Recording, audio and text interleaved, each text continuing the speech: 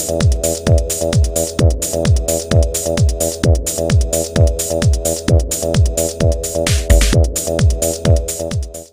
folks, today I'd like to take a casual peek into my goodie haul for the 4th week of August of 2010.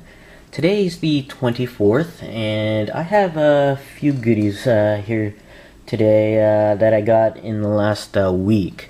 I'm not going to include the goodies I found on the weekend of the 21st. I did a separate video for that, but let's go ahead and get started. And we'll get Demetra Terra out of the way here. Actually, I'm still doing the video for the Demetra Terra Zoid. That Zoid has 2 modes, and this is one of the 2 modes.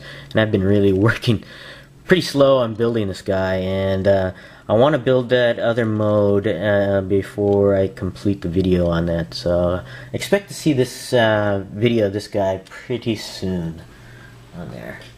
Okay, let's go ahead and continue. If you saw one of my unboxing videos, you'll know that a good friend, Gerhawk, sent me some goodies. And one of the goodies was this He-Man and the Masters of the Universe, the first 10 episodes. And I liked it quite a bit. And I liked it so much that I tried looking for the rest of the series.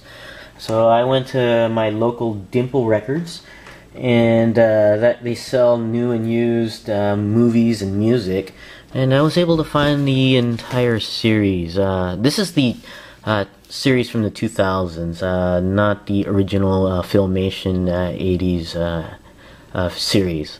It's still a good series. I like it, but I also later found out that I was at with my sister over the weekend, and I found at a Fry's all 3 volumes on a single set for only $15. So I ended up paying almost 3 times as much as what was at Fry's, but that's okay. I have these. I'm good with these. So that was neat. I also went back to the Toy Fusion. I went back there on Friday. I only spent a little bit of time there because they were about to close. They have some weird hours there. But before they closed, I went ahead and picked up this guy here, Masters of the Universe Classics Man-at-Arms. This is the reissue, and I'm trying to find all of the older or earlier released Master of the Universe Classics figures, and I decided that I'd go after the reissued figures first, because the chances of them being reissued again is probably lower than the rest of the figures. So decided to look for those first, and I found this one here. And by the way, Gerhawk, I did see the USS flag over there, and they were selling it for a nice $900. So if you got a spare grand, I guess you can go ahead and buy that USS flag. I was at a Ross, and I was able to find, where is it here? I think I misplaced it. Was able to find this here, the Avatar Jake Sully Warrior, and I'm not too much into the Avatar figures, but I did have the that machine that the Colonel used to fight Jake Sully here in the final scene of the, well, not scene, but in the final battle sequence of the movie. And this Movie Master Avatar figure actually scales well with the 3 3/4 inch scale Avatar figure, so I wanted to get that Colonel, that small version of the Colonel, to use on that battle suit to put up, I guess, a display with this figure. But I also did find a Neytiri figure. I think these were harder to find when they first came out, but so if you're looking for them, they're at Ross. I saw quite a few of these figures here for $7. So I also found an Incredible Hulk DVD, and I can't seem to find it. I think I misplaced it somewhere, but I was able to find that for $5.99. So I got those, and I was at a Toys R Us Express in Folsom, California. It was located near or in an outlet set of stores, and I was able to find this here, a Rocky 3 title fight ring. You may be wondering why I got this. Well, for one, it was on sale for only $5. But two, I actually did collect the Rocky figures, at least the first series. They're in my garage, and I saw this at the Toys R Us Express, and it brought back memories of me actually getting these Rocky figures. So I picked this one up. I don't have the Clubber Lang. I want to get the Clubber Lang figure now, and the Rocky in the yellow trunk. So, but for $5, I picked that up. So it's pretty neat. And let me just put this over here so it doesn't fall down. And I was at a Walmart. I found a lot of nice deals at Walmart. I found a whole bunch of t-shirts, licensed t-shirts.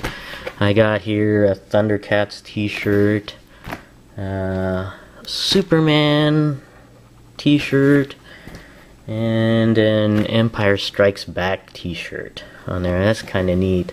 They were all on sale for about $7, I believe.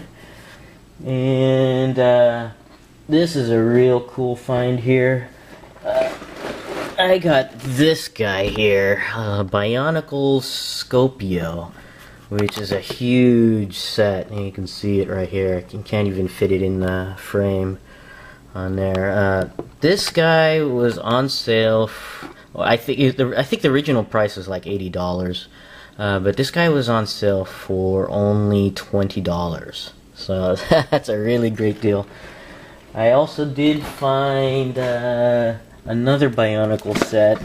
This one, it's a nice vehicle set, Thornatus V9 or version 9, I guess. This is also a large set, and you can see here I did get that one for $20 as well. It's a really cool deal.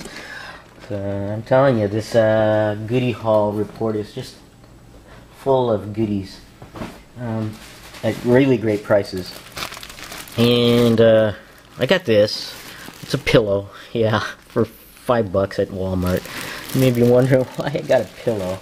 But earlier in the day, I was at when I bought the pillow, I was at a Kmart and I found this on sale for $4. It's a SpongeBob pillowcase, so SpongeBob is my hero, so I'm gonna put this on that pillow I just bought. And while I was at that Kmart, I did find this here, what is this, a Nebular Starscream, Kmart exclusive. This is on sale for $19.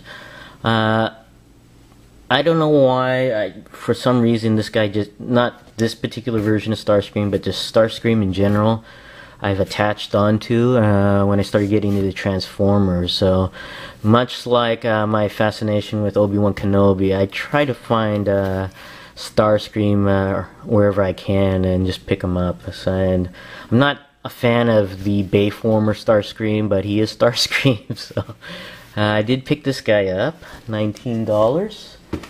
And in the clearance aisle, I did finally found another Transformer animated, and this one is the Skywarp on there. So I get to check off on my Transformer animated list one more Transformer found. So, but I think that's it for my goodies for the 4th week of August. Thanks for watching, and I'll see you guys next time.